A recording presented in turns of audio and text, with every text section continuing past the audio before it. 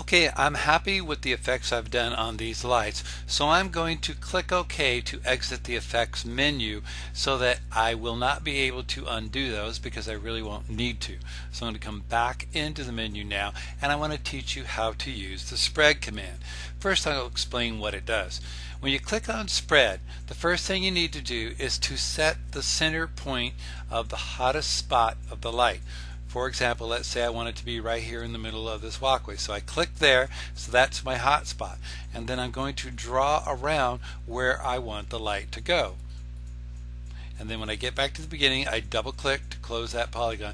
And as you can see, the hottest spot is right here, and the light fades out as it goes to the edge. And again, this can be changed by setting your light width. So I'm going to change this to 30 now. Click undo. Click spread again, hit the hot spot, draw around it, double click, and as you can see, the hot spot is a bit wider because I upped my light width. Let's do a couple examples of this. So I'm going to undo again, and I want to do the light from the porch here shining down in the porch. Let's zoom in. So what I'm going to do is I'll click on spread again. I want the hot spot to be down here. So I click there, and then I want to draw around this area. I want the light shining on this wall.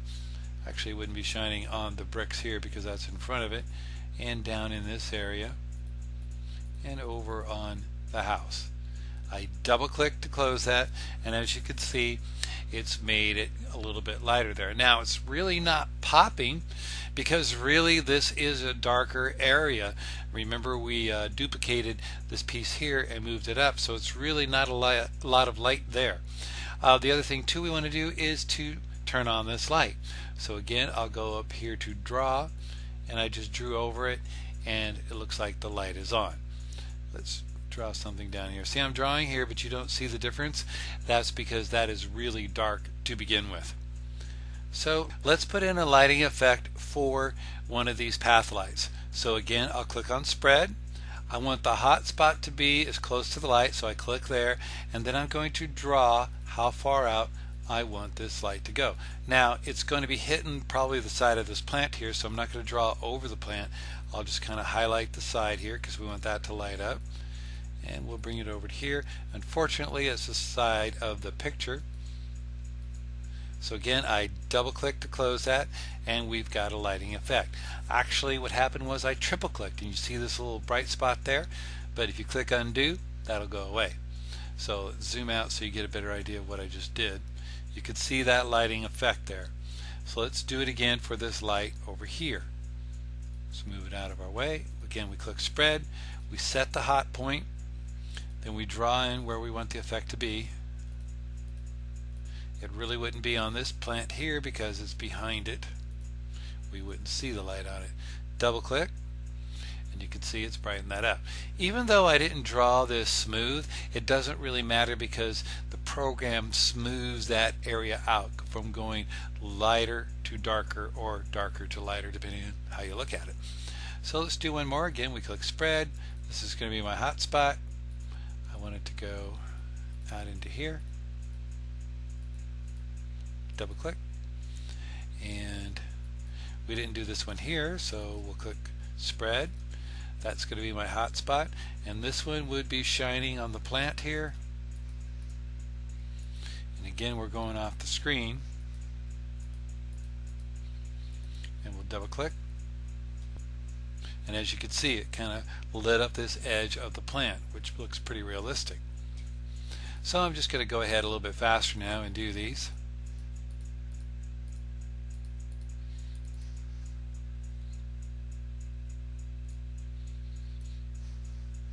Again, you click spread, set the point, draw in the area where you want the light to go.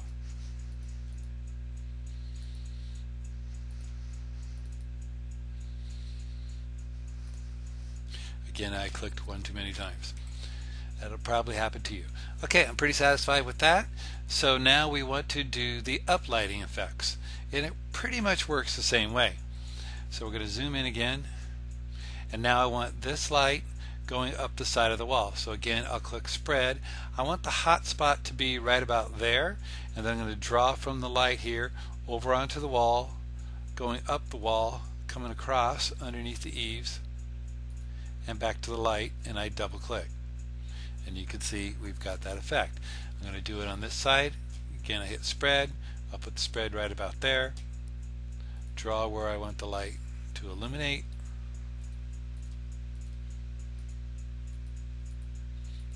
And double click. Pretty simple. Now we want to do a couple more and we're almost done. You see how quick it does go though once you get the hang of it. Again, spread. We want the hot spot to be right about, say, there. We draw in where we want the light to shine. And double click to close that. Again, I triple click, so we'll hit undo. And I think there's one more. We'll put the spread right about there. Bring it up the side of this wall.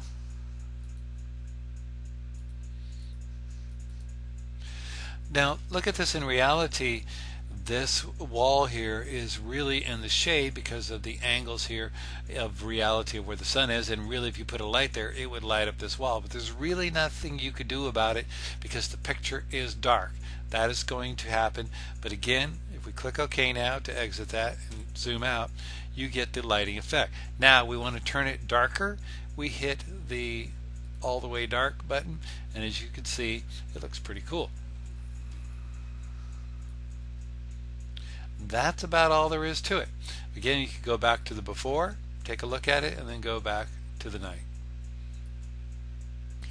Now before I move on, I want to save this picture off because I want a picture with the lighting effects on it before I put any labels or anything else on this picture. So again, what you do is you go up here to File, click Save As, make sure the files of type is set to JPEG. I'm going to change the name here, put it in Effects. So now I have one with the lighting effects on it.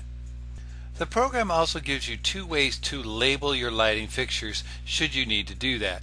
First of all, I'm going to zoom in a little here, and let's say I want to call out this lighting fixture here.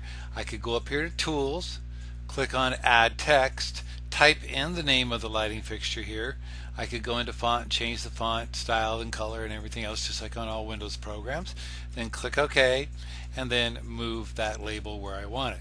The other option is to go up here to this lighting fixture symbol here, click on it, and you'll see that this is the thumbnail libraries of all the different fixtures that we have in the program. Now let's pick something that looks like the one we used. This one here looks pretty close, so I'll click on it. You'll see that it gives the spec sheet for that one. This one's manufactured by Vista. If I want to add a label to it, I click on Add. Let's close this, and then you see that it has A for your text here. You click where you want the arrow to be pointing to, and then you click again where you want the label to be, and it places a label there for you, so it automatically labels them. Now we could go in and do that again. So again, you scroll down to the product you want, click on it, click Add. Let's set this so that it's going to close after we use it, and then point at it, then click again and it'll put the name. So do it one more time. Go into the label, let's just grab anything here, click Add, and then label it. Now if you don't like the font that you're using, you can always change that too just by right clicking on it, go in here to Font, change the style of font, change it to bold, change the size, change the color, all these things like most Windows programs. Click OK, click OK again, and you see the font change. Now because I made it really large, it doesn't really fit in the window, but you get the idea. Now let's put a label on one of our uplights, and we'll call it a day once we get that in there. And let's use this one here. Again, we click Add, place where we want the label to be, and I'm going to skip ahead and label everything just for this example. Now the program also has the ability to let you label a transformer. Now we wouldn't see the transformer in this image, so if you wanted it to be printed out in the estimate, which I'll show you here in a second, just pick any old transformer here. We're going to add it. We're going to place it up here beside the house. We could even move it off the screen if we wanted to, because it doesn't really matter. We don't want it showing. So now I'm going to create an estimate. Now what it does is it takes all the labels that are on the screen and it will give you a compilation of those labels. So if I have 3 of these and 4 of those and 2 of those, it's going to let me know what I've got. It's not accurate. For example, let's say this is a nice long walkway here. It's going to be probably another 15-20 feet to the driveway.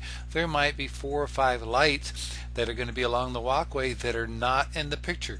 So it's not accurate from a estimating standpoint, just giving you a list of what's in the picture. So to do that, what you do is you go here to File, click on Night Lighting Materials List, and then I'm going to set mine to a PDF writer.